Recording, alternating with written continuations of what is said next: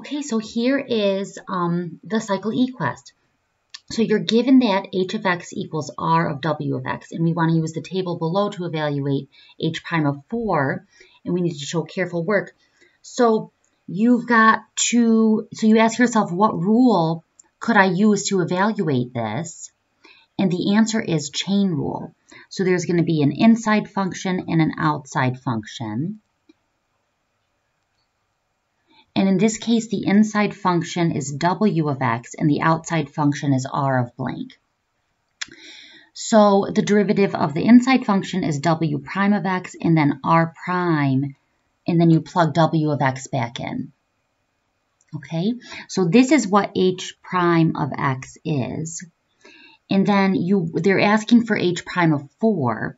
So h prime of 4 is equal to w prime of 4 times r prime of w of 4. So w prime of 4, so here's where w prime is. W prime of 4 is 1. And then r prime of w of 4 is negative 2.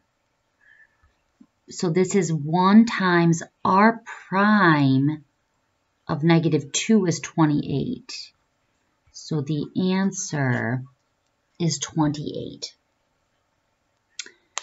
Okay, now this next one, you want to find the derivative of the given function. You don't have to simplify your answers. How does this one go? I think secant. All right, so you would just carry down, so y prime, you'd carry down the 8, and then the derivative of inverse secant is 1 over absolute value of x radical x squared minus 1. I believe that's it. I believe it's not 1 minus x squared. Okay, but you could look at your notes. This is, the AP test, is going to be open notes. And I sent you flashcards that you could use. All right, so that's it. Okay, now this next one, if this was just 3 to the x, then you could use the formula that is in your flashcards for the derivative of any a to the x. But this is 3 to the 5x, so you've got to use chain rule. So the inside function is 5x, the outside function is 3 to the blank. So the derivative of that is that. The derivative of this is, I forget how we did it. All right, I think so it's going to be natural log of the base times 3 to the blank. All right, and then what goes back in is the 5x. All right, so y prime is 5 natural log of 3 times 3 to the 5x. And in the formulas I gave you, the natural log of the base might come after, like at the end, but it doesn't matter because it's just multiplication, which is commutative. Okay, now this is the derivative of 7 inverse sine of 2x. We again are going to need the chain rule. I apologize for the blurriness. I'm having a lot of trouble with my document camera. Okay, so the derivative of the inside is 2, and then the derivative of this outside, so times, I just carry down that 7. The derivative of inverse sine is 1 over radical, whoopsie, 1 minus blank squared, Okay, so this blank is that blank. But what goes back in the blank? What the old inside, so that's 2x. So this ends up being 14 over that. Okay, so that's the beginning. All right, so there was a lot of trig on this one. All right, so cosecant of 3x. Cosecant of 3x, so in, out, 3x, cosecant of blank. 3, the derivative of this is negative cosecant blank, cotangent blank, and the 3x goes back in. So y prime is negative 3 cosecant 3x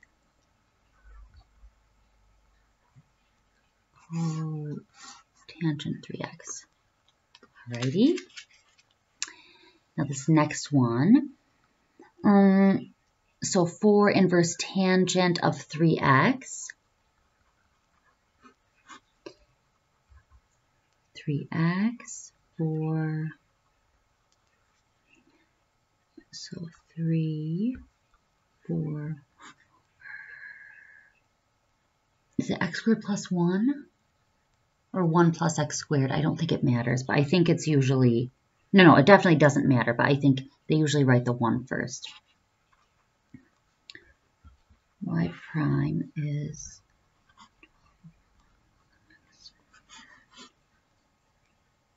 Okay. Now for this next one, I need quotient rule.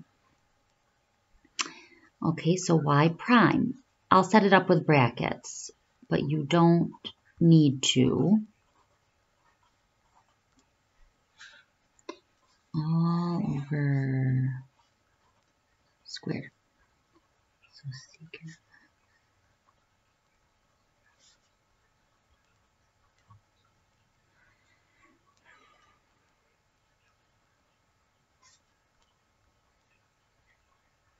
Okay, so y prime equals. All right, so secant x tangent x is the derivative of secant. It's in your flashcards. So the secant of x just comes down, and then this is 9x squared all over.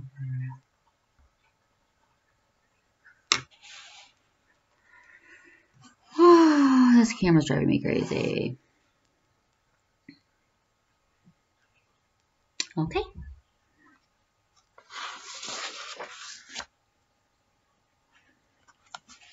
Alrighty.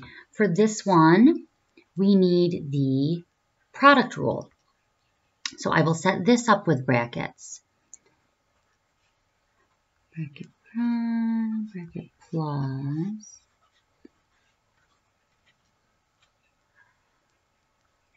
Three minus x squared inverse cosine.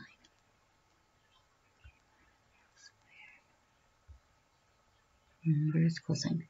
So y prime equals. So the derivative of this is negative 2x. And then I just bring down inverse cosine. And then I just bring this down. And the derivative of inverse cosine is negative 1 over radical 1 minus x squared. It's the same as inverse sine, but it's negative. And that is in your flashcards. Okay. Now, this last one, quotient rule. All right, I'm going to do it without the brackets this time. I'm going to do it without the brackets, and here, let me try to adjust the resolution. I hope. All right, if I end up messing up the video, guys, by trying to do something right now, never mind, I can't because the video's running. Okay, so I got to do the derivative of this top one, e to the x to the 5th. But in order to do that, I need chain rule. So this is 5x to the 4th, e to the blank, x to the 5th goes back in the blank. So this is the derivative of the top, all right? So to use quotient rule, I go the derivative of the top times the bottom, okay, minus the top times the derivative of the bottom, all over the bottom squared. All right, so there it is. So I did it without using the bracket setup like I had done for number 7. Okay, but by all means, use the bracket setup, guys, if you like it. I'm trying to get through this as fast as I can because of the camera. Alrighty, and then there's this one. This is product rule. All right, it's product rule, and I see that I'm going to have to take the derivative of the square root of natural log. Okay, that is going to be a chain rule situation. So in, out. So natural log of x is inside of blank to the 1/2 for this part. So the derivative of natural log is 1 over x. The derivative of blank to the 1/2 is a half blank to the negative 1/2. And then natural log of x goes back in. Okay, so I've got that derivative part. Now for the rest, I just need the product rule.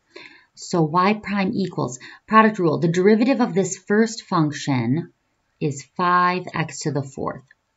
And then you just bring down the second function plus bring down the first function times the derivative of the second function, which in this case is 1 over 2x natural log of x to the negative 1/2. Okay. Now this one here, if you see a trig function to a power, you should translate it to this. Okay, so that's what that actually means. So guys, this is like a double chain rule situation because you've got, so the outermost function is blank to the 3rd. That's the outermost function. And then inside of that is tangent, but then inside of tangent is 5x to the 2nd. So you've actually got 2 insides and an outside. So you've got 5x squared, tangent blank, blank to the 3rd. Okay, the derivative of this one is 10x. The derivative of this one is secant squared of x. And then the derivative of this is 3 blank to the 2nd. And then what goes back in here, no. What goes back in here is 5x squared. All right, the old inside goes back in. What goes back in here is tangent of 5x squared. That's what goes back in there.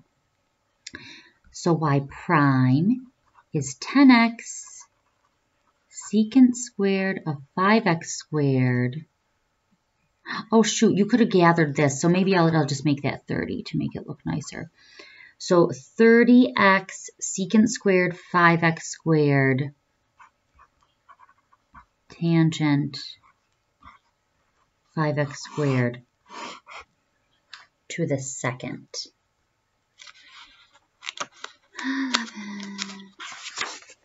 Okay, so that's it. I'll talk to you later. Bye-bye.